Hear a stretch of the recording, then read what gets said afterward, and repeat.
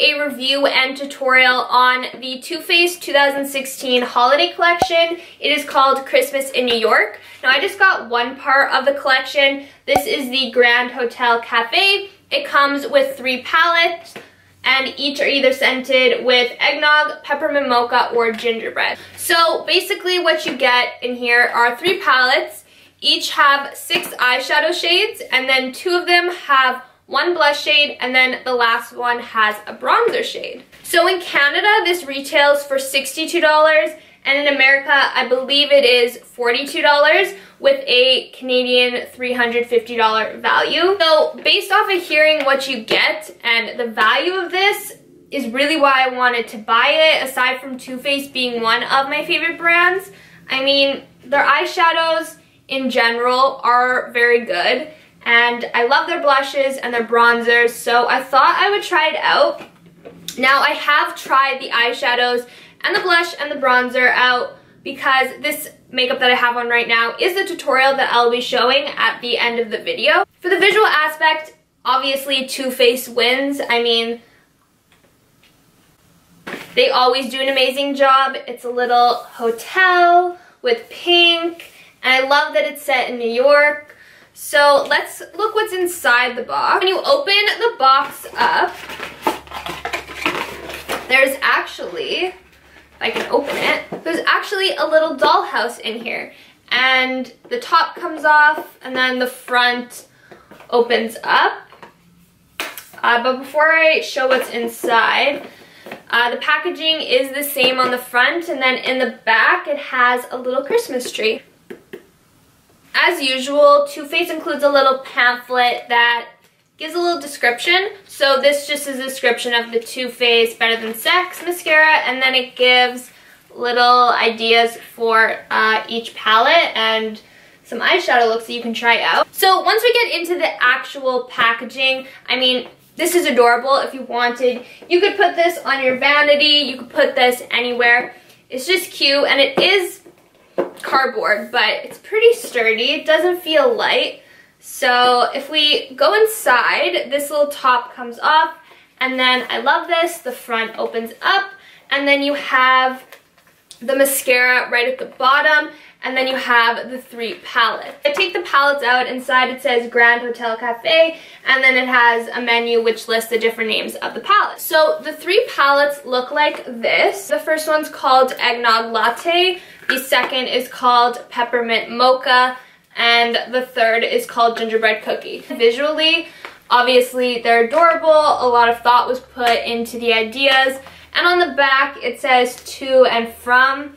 I guess if you did want to give these individually, I'm not giving these away. So I was going to swatch each palette and include it while I was talking about them, but my lighting was so bad that you could not see the swatches, so there was no point in putting it. Each palette has its own color scheme going on. So Eggnog Latte is more neutral with, I believe this has the Peach Cobbler blush, but then it also has a deep emerald green shade called Central Park. Has the classic iced coffee, which is like a bronzy brown shimmery shade, and then Eggnog Latte, which is a champagne shimmery shade. Nothing crazy. And then you have Cold Brew, which is a very shimmery brown. It is a brown with, yeah, silver flecks in it, which is actually really pretty. And then for the Peppermint Mocha palette, it is a pink theme. It has some pink in there, it has raspberry. This one, however, you only get 2 matte shades. So one is called Peppermint Cream, and it's basically just a white shade, and then Candy Cane is a pink shade. So I feel like, personally for me, I would need more matte shades because these 4 are all shimmery, and I don't like putting shimmer in the crease. But for the tutorial, I actually used multiple palettes in one look, so I mean, you're getting 3 palettes, so you can use another palette. It's not that hard to jump around. So I guess that's what you can do if one matte shade isn't enough for you. And then lastly, for the Gingerbread Cookie palette, this has a little bit more of a dark theme. These 2 shades, however, seem like they're foiled eyeshadows. They really don't have a lot of payoff unless you use your finger, which is what I realized and what you'll see in the tutorial. but I really think these colors are gorgeous. You get a black in there, which most people like. You get another shimmery brown, and then you get a nice basic matte brown. So you can't go wrong. If you are of a darker skin tone, then this bronzer will have some limitations, but overall it did work for me. And the last part of the collection has the deluxe version of the Better Than Sex mascara. Nothing special here, just a really amazing mascara and a nice little addition to this collection. I can't remember how much I mentioned this in the tutorial, but I really found that these were extremely blendable. Like, I really did not have to put a lot of effort into it, which is what I really want when I'm doing eyeshadow. It already can take me like 2 hours to do an intense look, so I want something to be blending out nice and fast and easy, and these definitely are going to give you that. You can get so many different looks out of these palettes. You really can't go wrong. If you have tons of eyeshadows, you don't necessarily need these, but they are a cute addition to your collection. So I'm gonna stop rambling about these palettes and we're gonna head into the tutorial. So I know the idea is to use one palette for one eye look, but I'm going to try and incorporate all three, including the blushes and the bronzer, so I can kind of get an idea of each palette and see if the formula is consistent throughout. I've already primed my lids with the Smashbox 24-Hour Photo Finish Primer. The first palette I'm going to go into is the Eggnog Latte palette, and I'm going to set my primer with the shade Frosty Nog. So when I first dip into the eyeshadow, there is a lot of excess powder that kind of floats around. So I would suggest tapping off the excess.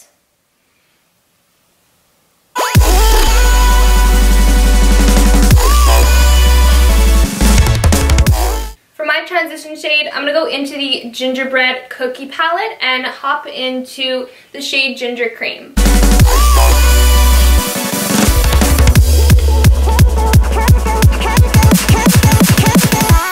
This shade is pretty light and it is pretty creamy, so it's close to my skin tone, so I can't really see if it's blending out perfectly because it is so close to my skin tone, but I have to say that it has created a really nice smooth canvas for the future colors that I'm going to go in with. I'm going to go back in with the Eggnog Latte palette and go into the shade Skinny Latte, which is a mid-tone brown. I'm going to take the shade Skinny Latte through my crease and in the outer corner to create a winged out shape.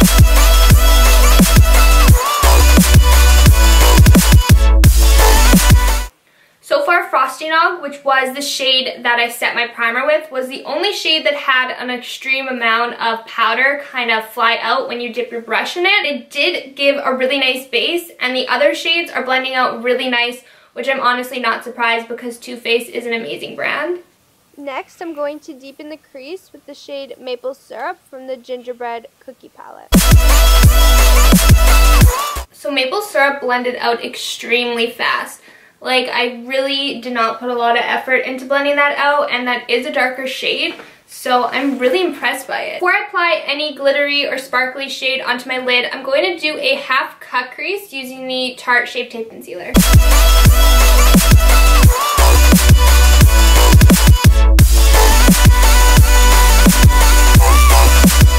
I know I haven't used any shades from the Peppermint Mocha palette, however, I think I'm going to use two of the foiled shadows, at least that's what they look like. Ginger Snap and Winter Dream. Winter Dream is a really pretty pink and Ginger Snap is a goldy bronze shade. I kind of want to see how these ones work. They also are just really intriguing me, so I'm going to use them. I'm going to see how they work just on their own with a flat shading brush, and then I'm also going to see how they work with a bit of Fix Plus on my brush. So I'm going to take Winter Dream, and I'm going to apply it in the very outer corner and halfway through that cut crease that I created, and then the rest of the cut crease will be Ginger Snap.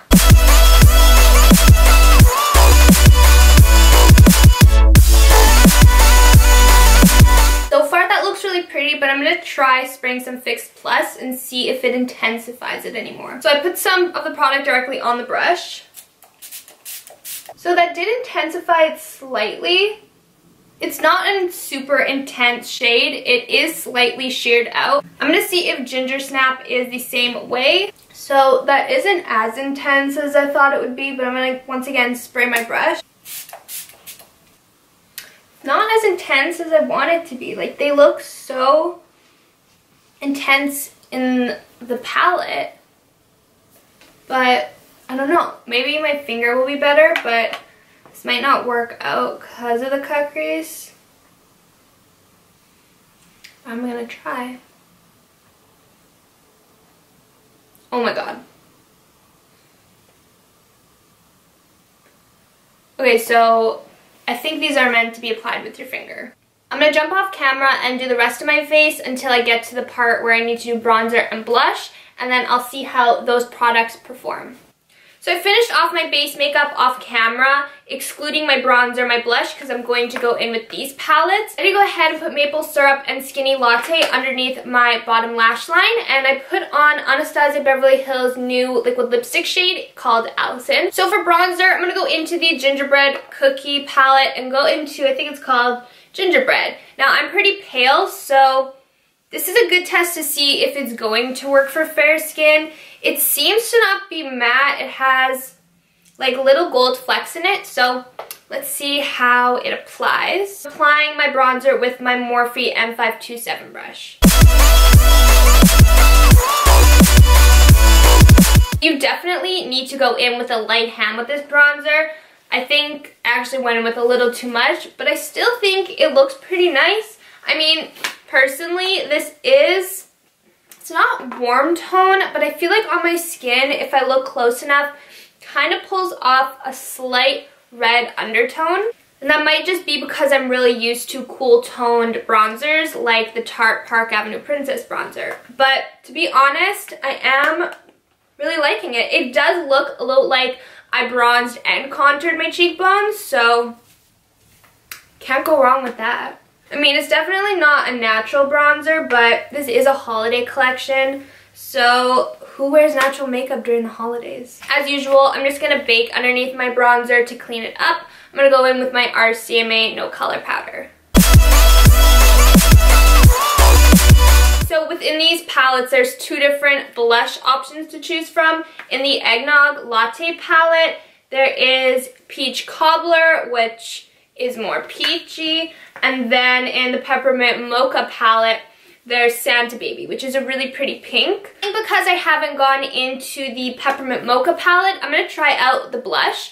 I usually lean towards peach shades, and this is a pink, but we gotta try it. I don't like a lot of blush, and I feel like I went in with a lot for me. I don't know how it's coming off on camera, but I actually really like this color. What I do like about this blush is that the color payoff is not too intense and it's not too sheer. I'll zoom you guys in so you can get a closer look.